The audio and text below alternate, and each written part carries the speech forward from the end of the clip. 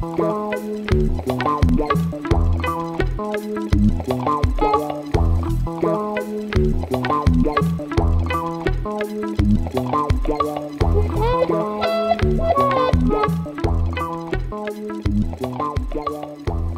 you very much. It's a pleasure to be here. And there was a conference last week, which was very successful, so I hope this week will also be.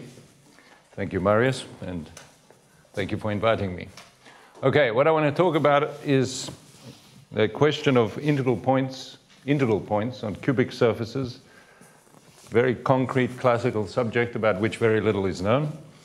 And I will explain its connection with dynamics and the topic of this conference as we go along. Well, everything I have to say in the first half is joint work with Amit Ghosh, and in the second half with Jean Bourgain and Alex Gumbard. Okay, so let me look here, and you can look there. Actually, when Bergelsen was speaking, it was this. Let's see if I can reach and point. No, I'm a bit too short. All right. So, yeah, I have a signal, but I usually don't like this. Oh, okay. All right. Why not? Why not? Yeah. All right. So we take a polynomial with integer coefficients of degree n in n variables. It needn't be homogeneous as we go along, but you can think at the beginning it's homogeneous.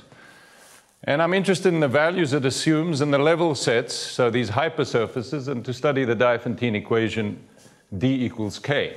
Now, if I let x, the coordinates x, get up to t, then I'll have t to the n values. On the other hand, since I'm assuming it's degree n in n variables, that's throughout this talk, if we degree n in n variables, then the number of values I'll assume is also t to the n.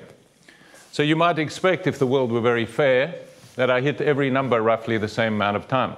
So the question of hitting a given number now becomes a quite subtle thing. It will never succumb to something like the Hardy-Littlewood circle method, which would only be able to count points or solutions, or in many of these ergodic problems, you're trying to count solutions where there are a tremendous number of solutions. The asymptotics, as you go to infinity, is very large.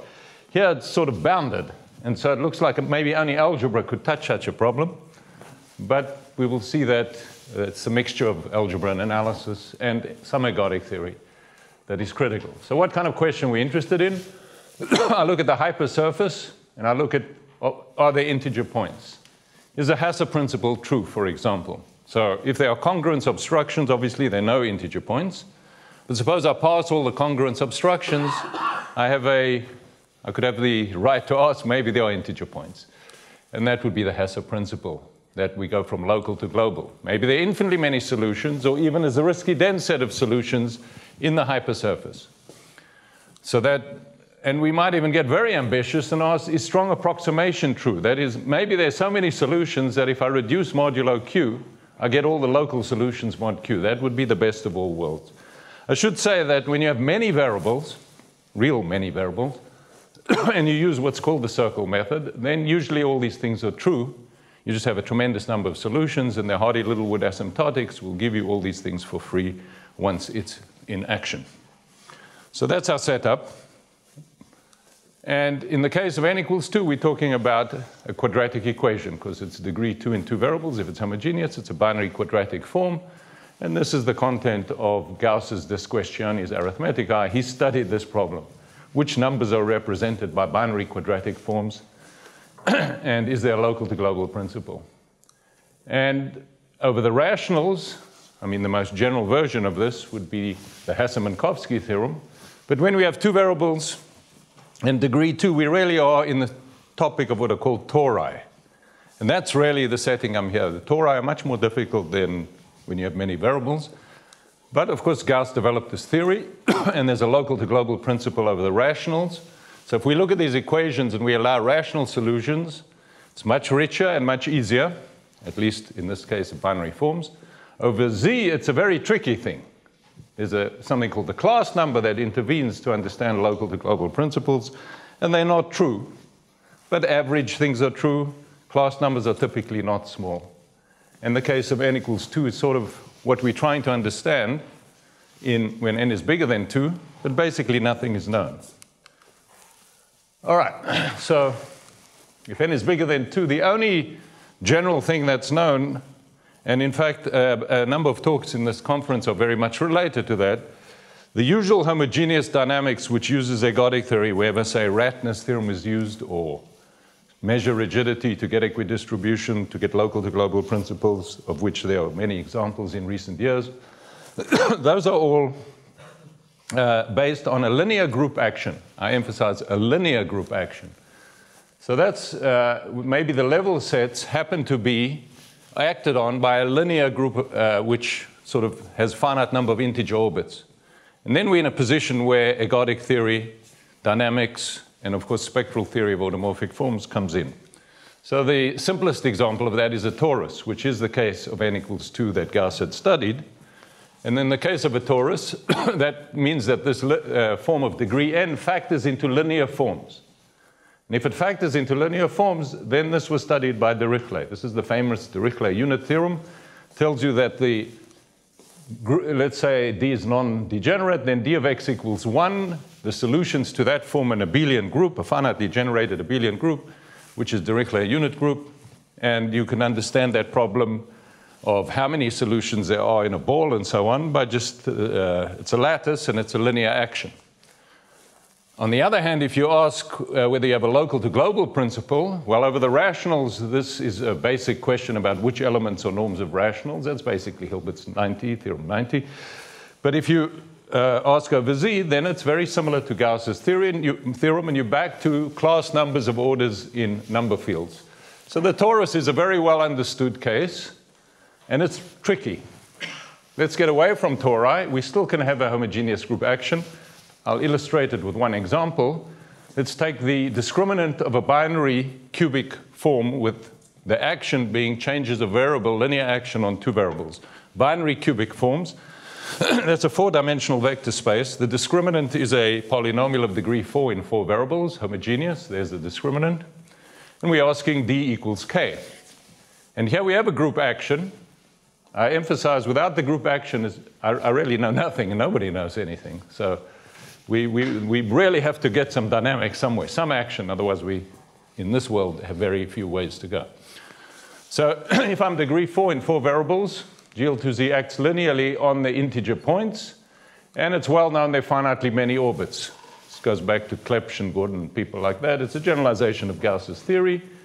But the actual number of orbit, the finitely many orbits for each k under this linear group action, this number hk, which is a class number of binary cubics, is a very mysterious quantity. Is hk 0 or not? Is there a Hasse principle? We know very little about this. We do know the average. This is a famous theorem of Davenport. We do know what the average, there's a star here to indicate remove reducible forms. And this was used by Davenport and then Davenport and Heilbronn to count cubic fields of discriminant less than x, to know which k's are discriminants of cubics. This is a very subtle question, and there's a conjecture of, there are conjectures which have been checked numerically. They're probably true. They come from what are called Cohen-Lenstra heuristics, but there's no power here to prove anything. So that's the linear group action. Now, the minute I go to, I don't have a linear group action, we are in big trouble. We don't know anything. And this lecture is about introducing a family of nonlinear group actions in which we can still say a lot. And that's sort of a theory that I'm hoping will be, and it's much more exotic and much richer than the linear case. And the varieties we would be looking at, and I'm only going to stick to one of them, and that's this cubic surface, are the representation variety of the fundamental group of a surface of genus G with n punctures into 2x2 matrices. And you can make this into a variety which is in fact defined over Z. And you look at these level sets, and we're going to try to study them. I'll explain this in the simplest case in a minute, in the case that G is 1 and n is 1. That's the entire lecture. It's only that, and that's only that case we really understand at this point to some extent. Every question that in the linear theory is easy, strong approximation, Hasse principles, here becomes extremely difficult. We sort of have to proceed from scratch, and even combinatorial methods are used. So it's quite appropriate for this. Let me just review. So I'm going to discuss the case of 3 variables, in which case I have cubic forms. And the torus case, the split torus case, would be how many, would be just the equation x1, x2, x3 equals k. This is not a difficult equation. That's just how many divisors k has, and that's not a case of any interest to us. If it were a non-split case, then it's, as I described before, given by Dirichlet's theorem, and it's the norm form equation of a cubic order. And again, it's controlled by the unit group. And I want to emphasize from the start here that tori are not rich, they're poor. What do I mean by that? They will never satisfy strong approximation. A torus will never satisfy strong approximation. And that is, if, imagine I have, it's exactly the following feature. In a torus, you're eventually asking the following question. I look at the powers of 2. Maybe the generator is 2, and I'm looking mod p.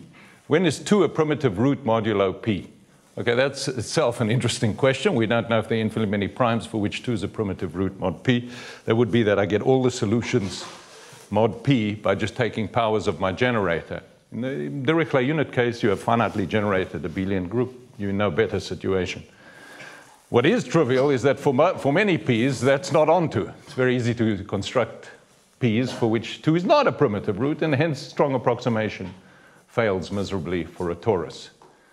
But I want to tell you that that is something that may change when this equation becomes much harder. Because once randomness comes in, everything should be good.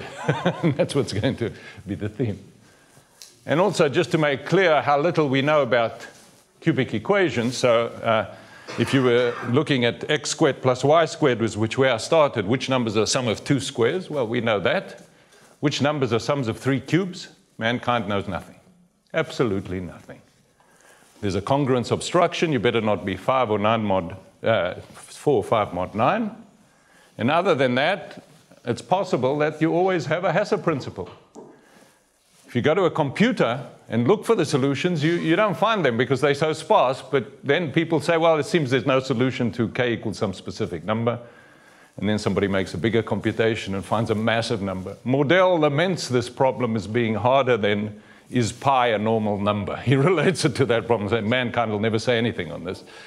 I emphasize I'm talking about integer solutions, not rational solutions. Cubic surfaces of the rationals are quite easy. They're not completely understood, but relatively to this, much easier. So we don't know anything about this except when k is 1, there's some very beautiful work of Lehmer. Now, you could ask whether the solutions are Zariski dense. We don't know, except for some small value of k. You could ask whether it's infinite. We don't know. But one thing we do know is an extremely strong, the very strongest form of strong approximation, which is not to do with reducing mod p for large p's, but for reducing mod some specific number that's dependent on the k on the right-hand side, was first observed using, Cassel's observed using cubic reciprocity.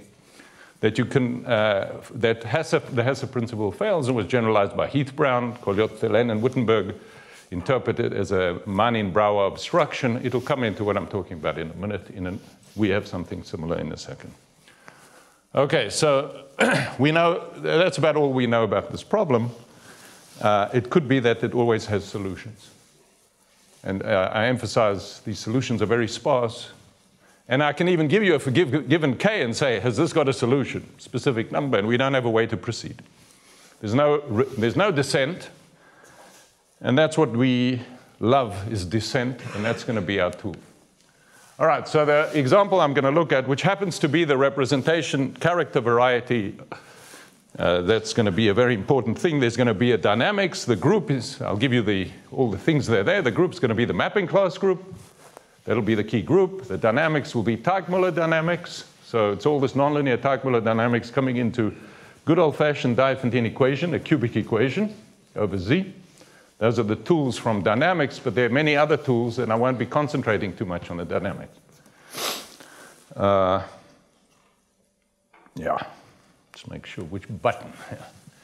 So why can we study this equation? So this I'm calling this a generalization of Markoff's equation. The k equals 0 is Markoff, and these are more general level sets. Sum of 3 squares minus the product equals k.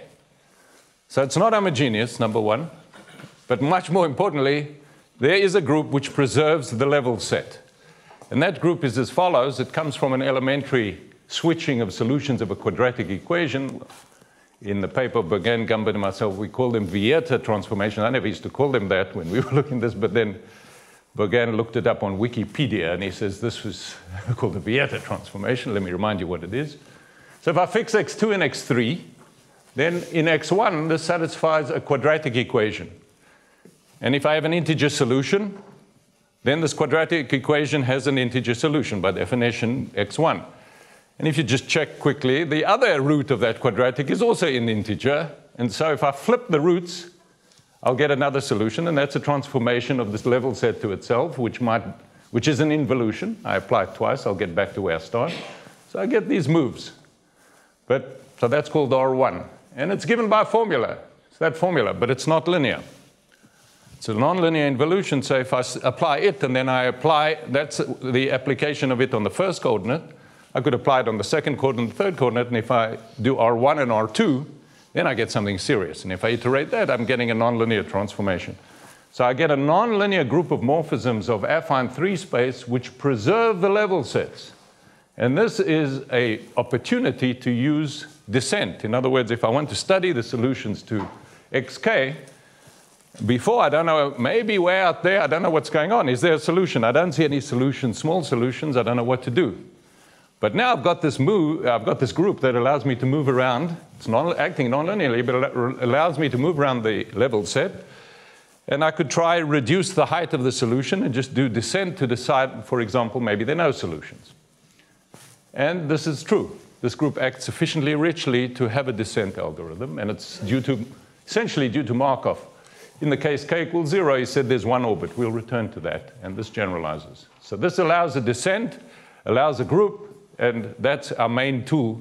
But what we're going to demand of this group are things that are nonlinear transformations and strong approximation, for which there's very little theory. In fact, we don't know any.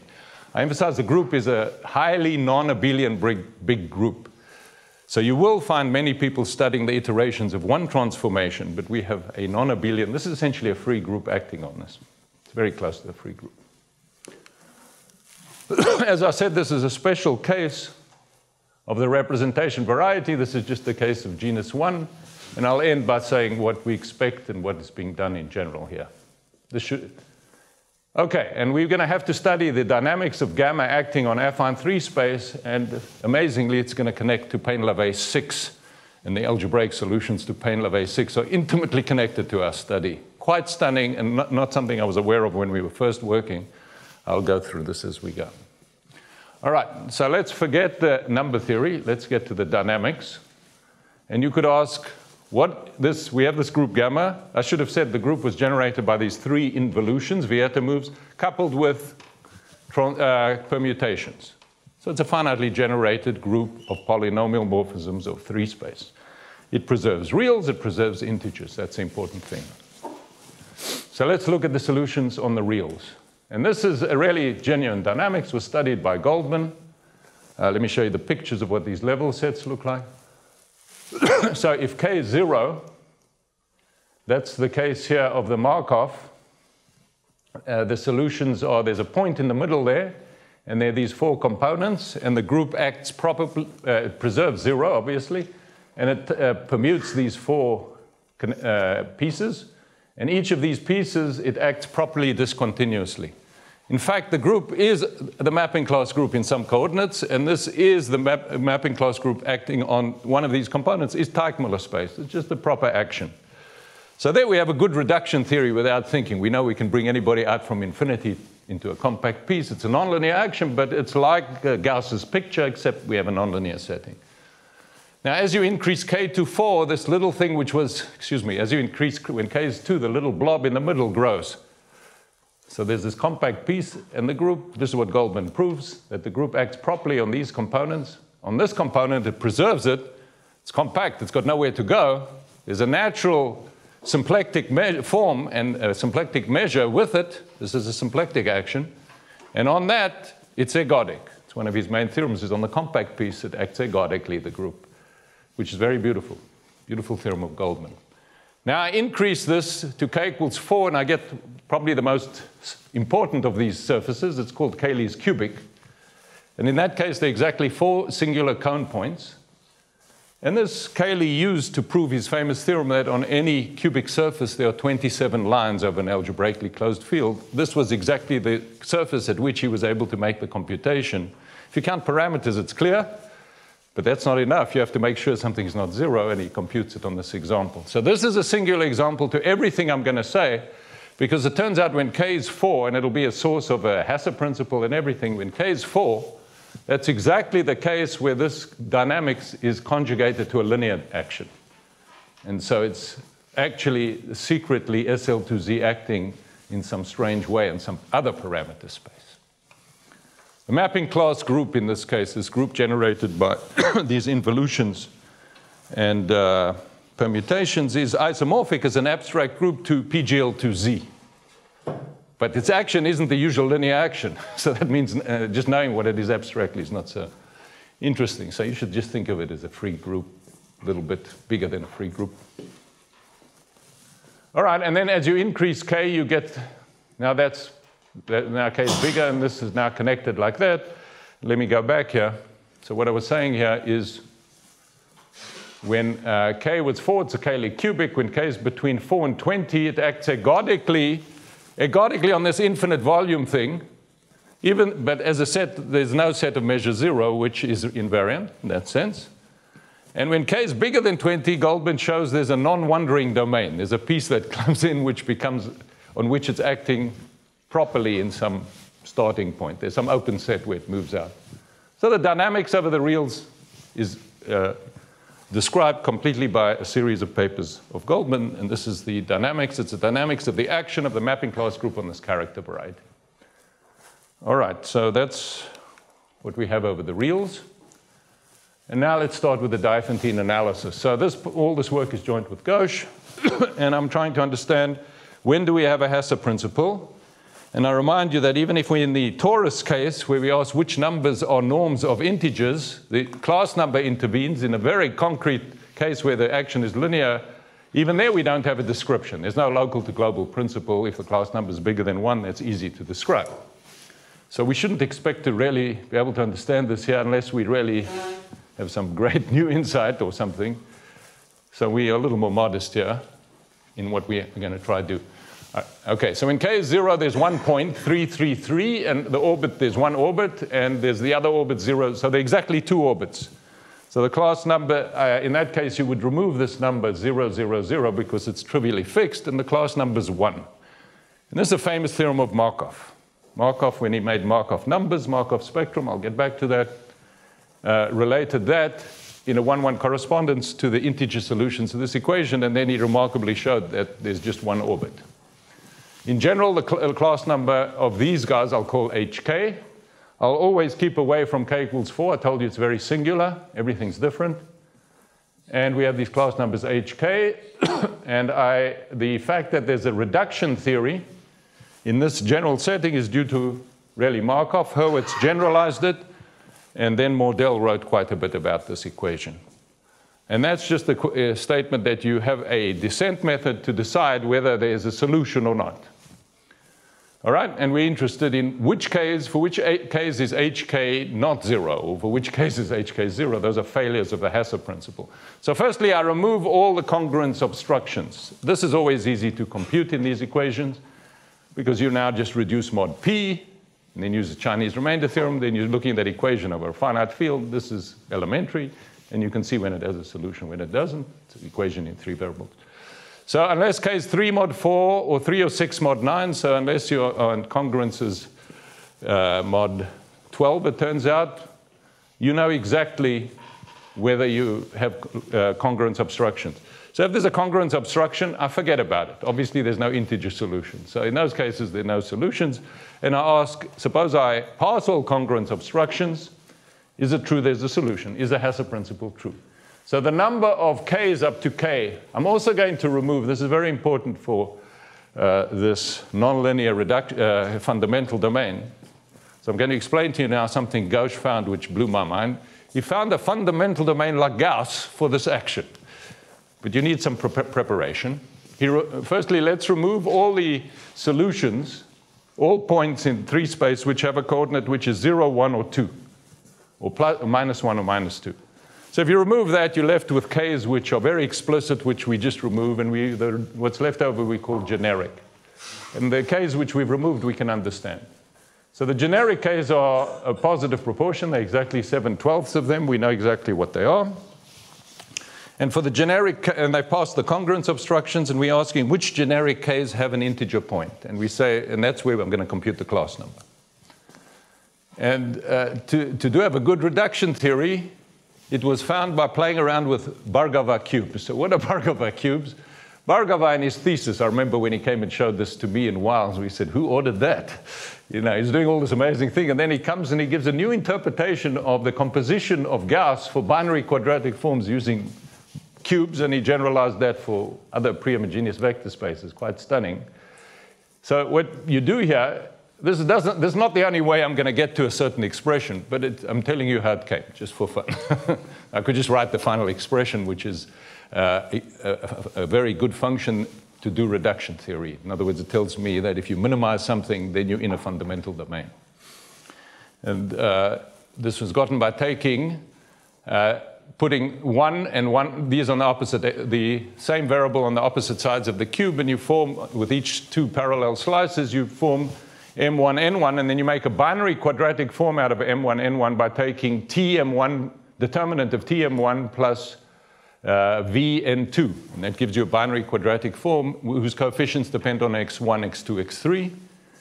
And you get 3 such forms.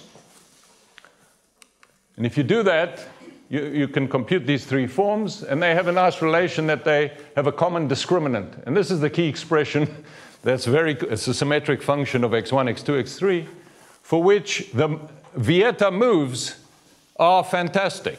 In other words, if you take a Vieta move, either you are in a position that I'll tell you now, or in other words, I'll give you a set such that every point in the orbit of these Vieta moves in the mapping class group, every element has a unique representative.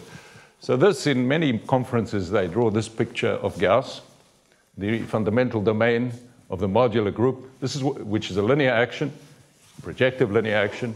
This is a very exact same picture. And the main theorem is here, stated here, that as long as you stick to generic, and you look at this region, you just ordered, the coordinates are ordered, they satisfy u1 squared plus this is equal to k, so this is f of k. Then every point, every integral point on our surface has a unique representative. So this, every integral point on fk intersects let me say it this way, every point in xkz with u1 of the opposite sign, so these are all positive, will have a unique solution, a unique representative in this set. So let me just give you a picture. Here's a case of where k is 3, 6, 5, 8. And there is, sorry. Now, yeah. There's the fundamental domain on the surface. It's given by a region which is defined very similar to Gauss. So the actual fundamental domain is very simple. The action's nonlinear, but the fundamental domain is very simple. And from that, he can do numerics, and we can start to prove theorems about what's the average value of hk, which k's are hit, what's the percentage of Hasse principles are true, and everything is computationally very easy. Here are all the solutions. They're very sparse, as I told you, but each of the orbits, there are exactly 6 points in this fundamental domain, and that's a completely general thing. So I really like this fundamental domain, both for computation and, more importantly, for theory as well. So this is how we're going to try to study exactly like Gauss did. Gauss was looking at the equation b squared minus 4ac equals d. This was a binary cubic ternary quadratic form. Now we're looking at this Markoff equation. All right, so from the numerics, one finds that the hk's are roughly bounded, as we expected. We have descent. We're expecting to hit each guy roughly a bounded number of times. That's correct. And the class numbers, these h's are basically bounded.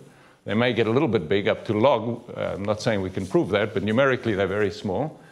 And it turns out and so here's something very interesting, is that the Hasse principle seems to be one to be true for almost all cases. In fact, the exceptions seem to go to 0, and they seem to behave like k to a power, and the power is somewhere near 0.9.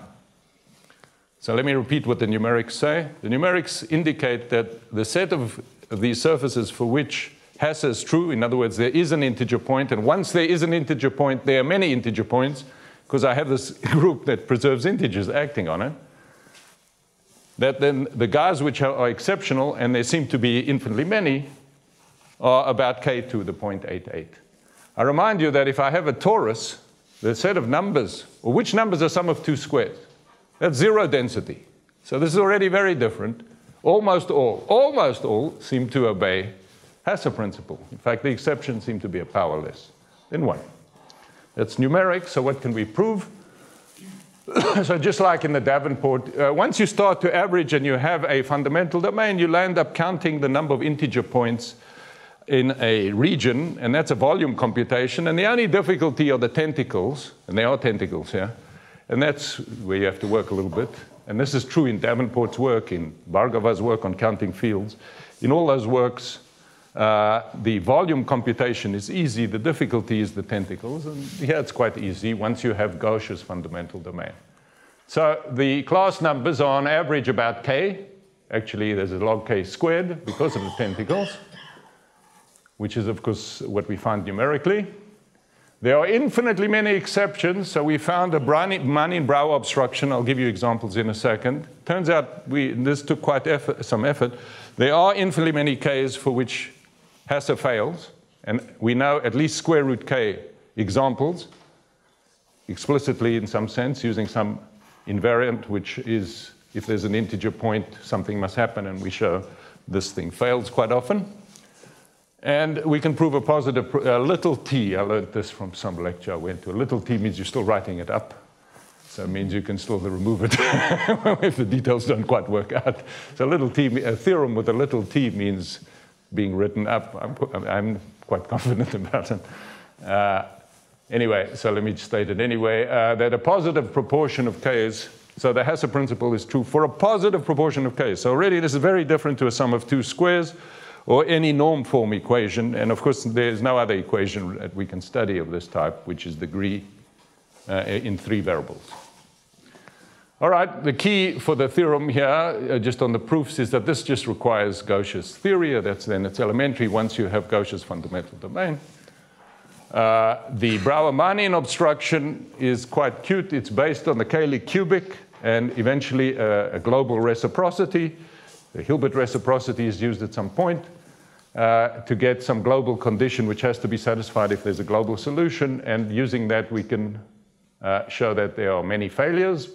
The failures numerically should be about k to the 0.9. And I can give a heuristic argument of why that's roughly the right order of magnitude. So we know heuristically what's going on. We just don't have tools to prove anything beyond this at this point.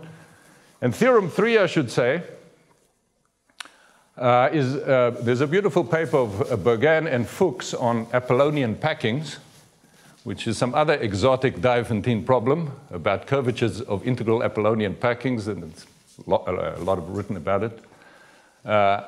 Anyway, there was a question there about whether the curvatures, there's a positive density set of curvatures in that setting, and Bergin and Fuchs found a very beautiful technique using quadratic forms in 4 variables, and actually using Klosterman refinement to, that's a terrible word, Klosterman's method, to deal with it, and that was used here in what we're doing also, in this little theorem 3. So once you have Gauch's fundamental domain, this thing starts to fall into place to this extent. And that's all I know about Hasse principle for xkz.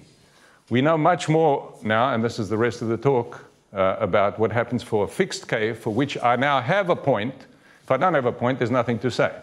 I have a group acting on this, but I need to hit it on somebody before I can start moving around and having many points. So from now on, I'll assume that I have a point. Sorry, those are examples of Hasse failure. So if k is of this form, they come from the Cayley cubic, and all the prime factors of nu are either in these congruence classes, then there's no congruence obstruction, and there's no global solution, and that's coming from some algebra of a Brouwer-Manian obstruction. This would be an example of our Hasse failure. All right, so the second part of this talk, and I think I have another 20, 25 minutes, will go a little faster, and the techniques now will become quite a bit more complicated. So I'm going to assume I always have a point on an integer solution to my equation. I'm just talking about this cubic. So now I have infinitely many points, unless this were a fixed point or a finite orbit. So you quickly realize I better understand what are the finite orbits of the action of this group. And this was not known, and I'll explain to you our solution, and it's connected to plane-level A6. Just the dynamics of what are the finite orbits in A3 of this group, nonlinear group action. It's like, what are the periodic orbits? Beautiful question, absolutely important for us to understand. The question, however, now is once I'm not one of these very special finite orbits, then I'll have infinitely many, and it's not hard to show you'll be Zariski dense. You won't sit in a subvariety of the surface. Let me explain why that's the case. Imagine that I was stuck in a subvariety of the surface. Then I would have integer points on a curve. And there's a famous theorem of Ziegel that if you have a curve, unless it's very special, there are only finitely many integer points on a curve of genus 1 or higher, and genus 0 if there's a little bit side conditions on it. So you're not going to be stuck inside a small subvariety. You'll be Zariski dense. So you already have many points. This is for free. The question is, can you have strong approximation for a cubic surface, for integers? And the answer seems to be yes. And this would be these are the first examples of anything like this. So I'm going to reduce mod Q, and is this onto? All right, the whole point is I have this group acting on the integer points. If I reduce mod Q, I have the reduction of the group acting on the solutions mod Q, which is a finite set. So I have a representation of this group into the permutations on the solution set. Now, if any of you know anything about strong approximation for linear groups in arithmetic groups, when you reduce mod Q, you're now just asking questions about subgroups of G, F, where F is a finite field. And the subgroups of Chevalley groups are well understood. That's not an issue here. But here we're the subgroups of the permutation group. There are many subgroups of the permutation group. So to ask what the image of this is now a quite tricky question, at least in our understanding. And this is what we're going to answer here. And even then, we don't have a complete answer at this point. So the question is, how big is the image of the mapping class group as it acts on the solutions mod Q of this equation? Elementary question in group theory. This is just a finite group question there. And it's completely connected to strong approximation, because if I have finitely many orbits, imagine I have just one orbit over Z. If I want to get all the solutions mod Q, then I better have that this group is acting transitive. This is a permutation group, better be transitive, because if I want to get to everybody, I only have one guy to start off with. So it's all about the transitivity question of this action. That's the question here. And this happens to be a question that has been asked in many different contexts, and we answer it. I want to emphasize that the number of solutions mod Q, this is one equation, and when the minute you're working mod Q, it's easy to count the number of solutions. Exactly, it's rough, but the order of magnitude is Q squared. So the set's getting bigger. I have these 3 Vieta moves, and I have a chance to at least generate, because if you take 2 random elements in the symmetric group, they will generate if you're random. So this is the question of whether, when God is making the solution, he's making these 2 generators sort of be random and that you get everybody. And of course, that's what you would expect. There's no, unless there's a reason not to. And that's, yeah. Yes, the group is basically, the mother group here is PGL2Z. The free group, think of it as a free group. 3 group on 2 generators. You know. Okay, there will be some dynamics when I sieve later, when I state the theorem, I want to just remind you that the number of solutions here is extremely sparse. This is what's making the problem. The action's nonlinear. When you have a linear action, you'll get a lot of points here of, so to speak, positive entropy. Here we're going to have like 0 entropy all the time, because there are very few solutions in a ball. I have those surfaces, you saw the pictures, I have the integer points on them. The number of solutions in a big ball radius t is only log t squared.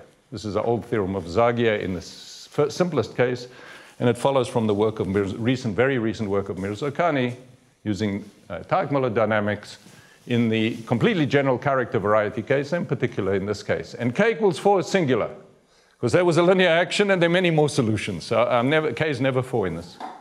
So I repeat that the integer solutions are very sparse, and we're looking at this strong approximation. When is it true? All right, now for me to even formulate what strong approximation says, when k is 0, it's going to turn out that there was just one bad orbit. That was the zeros, the two finite orbits, so to speak. But you could imagine that this group gamma acting on affine 3 space I might be trapped in a finite orbit. And let me point out that by Chabotarev's density theorem, I have the following enemy. Suppose I have a finite orbit whose coordinates are anything. A simple specialization argument shows you can assume that that finite orbit has algebraic coordinates. And then I have algebraic coordinates. I have this finite orbit for the action of the mapping class group in this nonlinear action. If I have that finite orbit, those coordinates lie in a fixed number field. If I then take a prime which is completely split in that number field, then that orbit, then reducing mod p will be the same as working mod p in the ordinary sense. And that finite orbit will be, I'll be trapped in there. So I can't expect that I'm acting transitively on all the solutions if I happen to be the coordinates of some finite global orbit over q bar. So whatever I'm going to prove, I'm going to have to face at some point the action on in characteristic 0. And in fact, that is the final part of this argument that uses that. And we proved a fundamental theorem here which allowed us to proceed, is that so now the thing of, how should I say it? Whenever you study something over the integers, you have to study it over everything else. Over the reals, over the complexes, over the p-adics, over q bar. Only then have you the right to even guess what's true of the integers, so to speak. So all the other parts are independently interesting, and the question is, what are the finite orbits of this action in affine 3 space over q bar? And we proved that using Lang's GM theorem. I was telling Schmidt that we're going to use that. I won't get to explain this. But we proved that there are only finitely many finite orbits, and you can determine them explicitly. And I was quite happy with this, but I couldn't believe that this was not known. And finally, on looking at some work of Cantat, who pointed to mathematical physics, I finally arrived at this amazing paper of Dubrovin and Matsuko, in which they generalize the theorem of Schwarz's theorem there, which hypergeometric functions are there? So f alpha beta gamma z, for which parameters is that function of z an algebraic function of z? And that boils down to the monodromy group, a la Riemann, of this hypergeometric equation being finite. And the proof that everybody gives in any book today is that this is a reflection group, and you classify all the alpha, and Schwarz has a list of about 20 or 30 of these, maybe 50, I can't remember exactly how many there were. The Paine-Lavey equation is a generalization of the hypergeometric, which is nonlinear second order, same as hypergeometric. It's got singularities as 0, 1, and infinity. And the assumption is that the solutions are meromorphic in the plane outside of 0, 1, and infinity, and the only essential singularities are 0, 1, and infinity.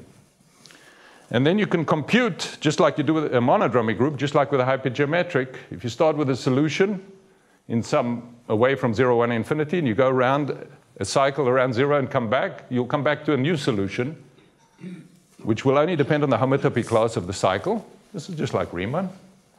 And you get a monodromy group, but it's acting nonlinearly this time, because it's not a linear equation. So you need good coordinates, and there's something called Schlesinger coordinates for Paine-Lavey 6. That's a Paine-Lavey 6, by the way. And what Matsuko and Dubrovin are using, I'm not exactly sure. I think this does go back to Jimbo or somebody like that. That there are coordinates. So in a linear ordinary differential equation, you take the value of the function and the derivative at a point. These are bad coordinates for the nonlinear action. They're much better coordinates. It's a surface. Obviously, it's a surface, two variables. And there are these coordinates relative to which, when you go around these cycles, you get the Vieta moves. You get the mapping class group acting, and the coordinates are exactly this level set. And the theorem, as you might expect, that each time you go around the cycle, the question of whether Paine-Lavey is algebraic or not is whether this orbit is finite or not. It's not trivially equivalent. It's a serious theorem. These are equivalent statements. So it was known that all you have to do is find all the finite orbits of this action in order to classify, just like Schwartz did, to write down all the algebraic Paine-Lavey sixes. Paine-Lavey 1 to 5, the monodromy group is abelian. It was well known even to Paine-Lavey, the first few cases, I think. So this was a beautiful thing solved by Dubrovin and Matsako, and they classified all the finite orbits just like we need them here. So, and then I'm reading, like, how did he prove this? He doesn't know Lang GM. What does he know about Lang GM? Well, I saw him. I said, how did you prove it? I looked how he proved it. He said, I used some algebra, some work of Kronecker. And it's amazing. Gordon gave a proof of Schwarz's theorem by proving a lemma, which is the starting point of Lang's GM theorem, which I'll state at the very end. And they developed that particular special case is enough for these guys to mimic Gordon's proof to give a classification. And they solved this problem beautifully. They write down all Paine, so they got the analog of Schwarz's list for Paine-Lavey 6, and it's in 1-1 correspondence with these finite orbits. And I need to know that before I even start to formulate what my conjecture is, or our conjecture. All right, so we now know that there are these finite. So for most K's, this set is empty. So, and now the transitivity property of gamma, of these Vieta moves on the congruence classes, and now I'm only going to work modulo P, not modulo Q. P is a prime. So I look at the solution set. I first solve the equation over Q bar by this procedure, which gives me finitely many exceptions. Those I know very well. Let me forget about them. And then on the complement of that, the conjecture, this is our main conjecture, is that there's one orbit. The complement consists of one orbit only. In other words, the obvious trapping is there. We know what it is. And then everything else is one orbit, and that describes what strong approximation is, as long as we can prove the main conjecture. That's the main conjecture. In the Markoff case, there's just two orbits over Q bar. It's some special Paine-Lavey, which in this case is elementary proof.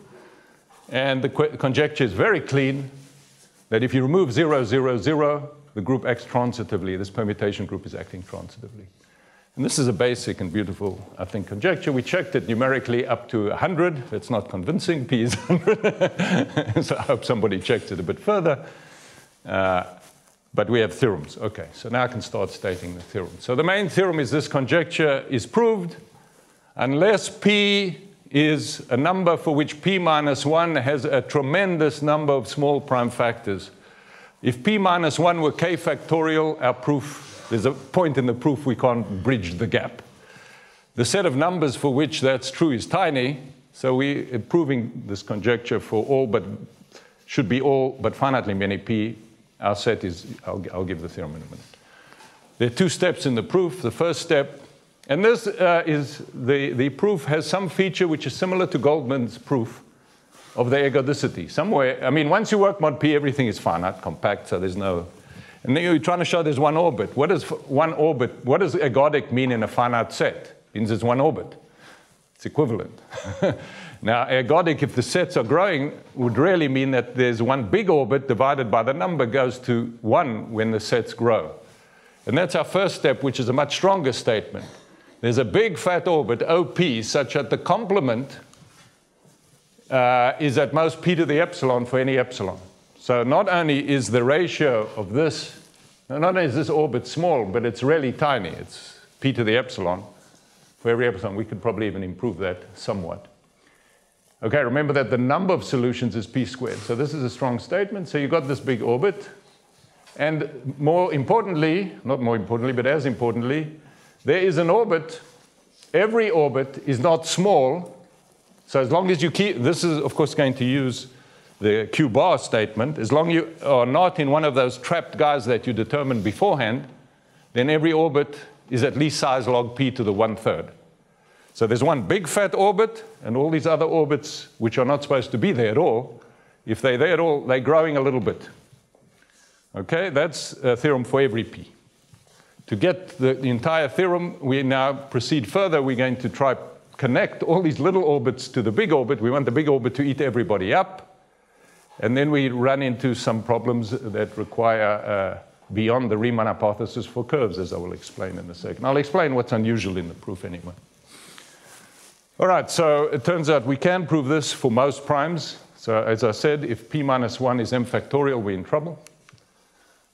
So here's the main theorem. The set of primes for which the conjecture is true is the set of exceptions to the conjecture is tiny.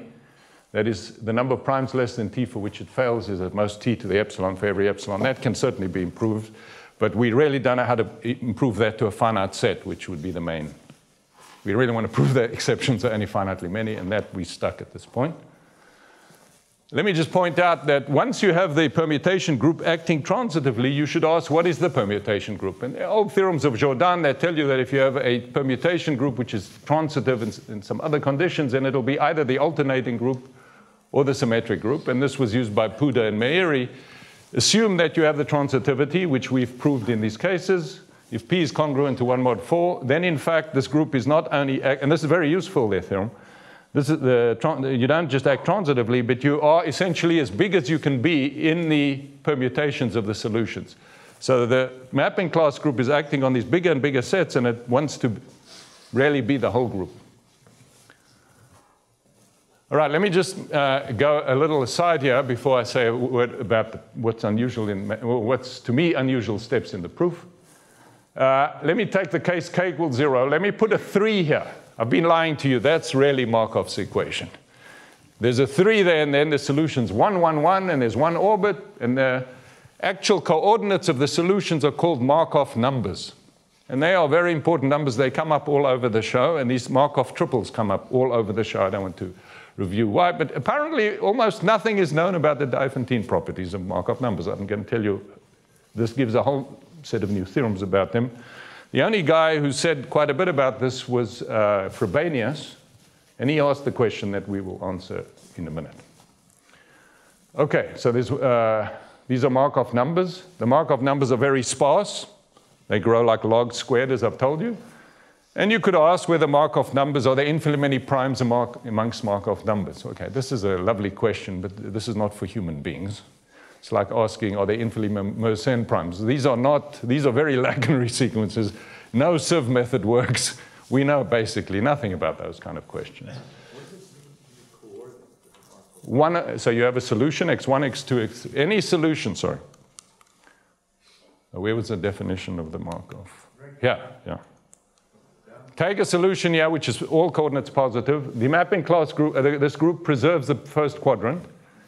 And you also allow permutations. Take any solution, take any coordinate of any solution without multiplicity. That, by definition, is a Markoff number. Any coordinate of any solution. So any projected of the solutions. And these are very sparse numbers, and one asks about what their divisibility properties are. We know how many there are up to some height, and we're asking, are there infinitely many prime? I can't answer that. I'll answer something much more modest in a second. This theory can be used to sieve. So I told you Zagier counted these, and Mirzaghani can count them. The question of what are the congruence obstructions to be a Markoff number was asked by Frobenius in his major paper on Markoff numbers. And he doesn't venture to conjecture, because at that time I don't think there were computers to check these things. But of course, our main conjecture answers this, and our theorem tells you up to a set of primes which is very small that there are no congruence obstructions beyond the obvious ones. So strong approximation is true for Markoff numbers under our main conjecture, and whatever we prove is the best we know towards that conjecture. All right, our main unconditional theorem the theorem's unconditional, it's just there's an exceptional set. But even for that, we can already use that to sieve. And we can prove almost all Markoff numbers are composite. How disappointing. You might say that should be trivial, right? Well, if you take 2 to the n plus 5 and ask, is 2 to the n plus 5, how many integers n up to n is 2 to the n plus 5 composite? So it should be almost all integers of this form are composite. This, if you look at Hooley's book on sieve methods, this is the final chapter. He assumes the Artin conjecture. He assumes some other things, and eventually he's able to prove this. This is how hard that question is. But he has no way of, the Artin conjecture is not enough for him to prove that. The Markov numbers are a little richer because of what we know here to actually prove this theorem here. So almost all Markov numbers are composite. That's something you can remember. So I'd much rather say about primes, this is what I can say. All right, and let me end. As we started, he told me I could take that last 5 minutes that I lost at the beginning. Right, Marius? Oh, no, you're the boss. Okay, so you boss. He's the boss. So let me tell you what's unusual in the proof. So what we have are these moves. They're these Vieta transformations which take me from integer points. Now I'm now discussing this mod P situation. So now we're in a finite field, and these Vieta moves are taking me from solution to another solution. They're involutions. They're actually called Dane twists in the where they're born from the mapping class group. They're Dane twists, and the reason I call them Dane twists is if we go to the more general character variety, this feature remains to be true, and it's a critical input. So we're going to look at these, and what happens, and the reason we can study this, is if I intersect the equation. So remember, I have the surface. If I intersect it with a plane, then I have an intersection there will be a conic section. So I'm in a situation that I'm very happy about what the solutions are, mod P. And if I have a solution there, I will have this involution. It'll just flip to another solution. But if I fix one coordinate, I can do suppose I fix the first coordinate. I have R2 and R3 to play with. I can take R2 composed with R3 and then permute. And that's really what I'm calling a Dane twist. This is now a rotation on that. And I could hope that this rotation generates all the points on the quadric. So I start with one point and I have this rotation. So the order of this rotation, and now this rotation is acting linearly in these two coordinates. So I could hope this rotation has a big order.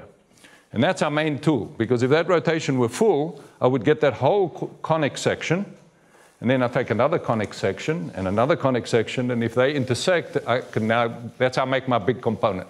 This giant component is by taking such points and getting these big conic sections. And you can see where the enemy is at some point I have this big component, and now I want to connect everybody to the big component. And maybe I'm trapped. If I'm trapped, I must recognize I'm trapped from the global picture. And otherwise, I want to make sure I can get myself into this set.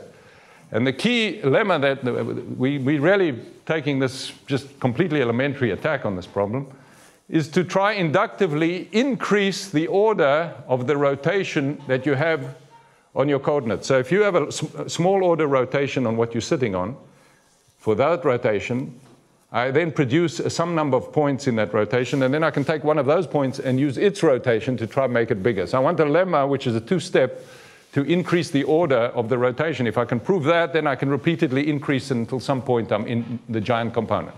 So I'm going to try to connect myself from anywhere into the giant component to prove the theorem. And what happens is that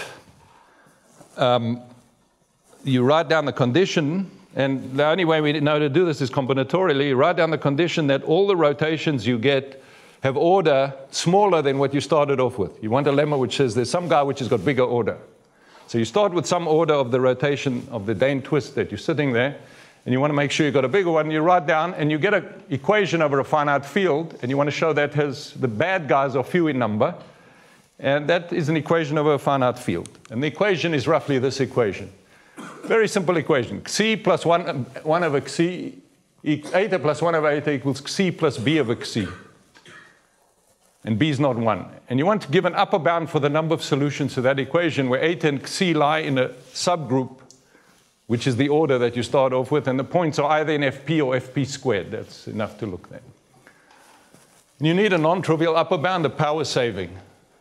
And for that, if the order you start off with is bigger than square root p, then you can use Weier's Riemann hypothesis for curves over finite fields very effectively, because the number of solutions to the equation, so what Weyer tells you is the number of solutions to an irreducible equation is p plus 1, or affine form, p plus at most square root p. That's the way we think of it. No, it's p plus square root p times the genus of the curve, because it's a number of eigenvalues. And if the genus is bigger than root p, Weyer is useless.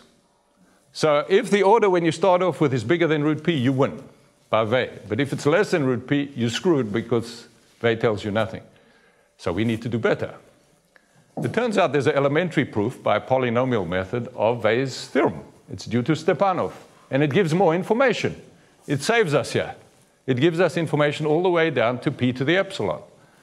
And it allows us to increase the order by using Stepanov's proof of Weil.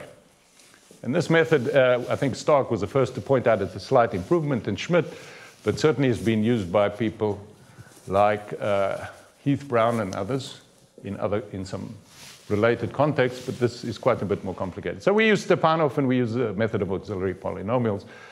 Bergen blew my mind. He came and said, I'm going to give you a proof using combinatorics. I said, no, impossible. He went and proved about 3 years ago, nobody took any notice of this paper, it's in Confrendu, a projective Samaretti theorem over a finite field. It's not referred to this paper other than by us. I think he proved it for this purpose secretly somehow, maybe some. And in our paper, which is online, you can find it, you can actually use Bergen's projective Samaretti-Trotter theorem to actually handle this specific problem. You change it a little bit, he can't handle it, and Stepanov is more powerful but for this problem. But what his theorems, the usual Samaretti-Trotter is about points and lines, and this is about a subset of PGL2 acting on projective space and then connecting, and how many incidences you have, and he gives a non-trivial upper bound, and that non-trivial upper bound can be used to give an upper bound up to the smallest order here. So he's got a combinatorial proof of this, and there's a third proof by Zania and Kovaya. We give all three in the paper. It's a very important input.